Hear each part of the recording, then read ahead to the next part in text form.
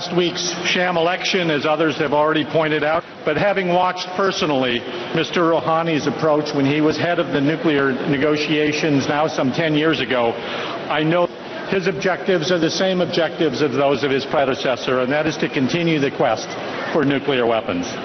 He knows how to play the West, and he will continue to play the West, and he will do it well until the West realizes that it is a fantasy in terms of him being a reformer. This disguise must not be allowed to provide more time to complete the remaining steps, the few remaining steps, before Iran can have a nuclear weapon. The mullahs have pursued negotiations as a game, and they have won. They have gained over a decade of time to pursue the program. From my experience, what stands out is the enormous value that the mullahs place on nuclear weapons, because such weapons will allow them the confidence to pursue their aggressive agenda in Syria and beyond without fear of consequence. This is a regime without legitimacy. It is a regime that is despised by its own citizens.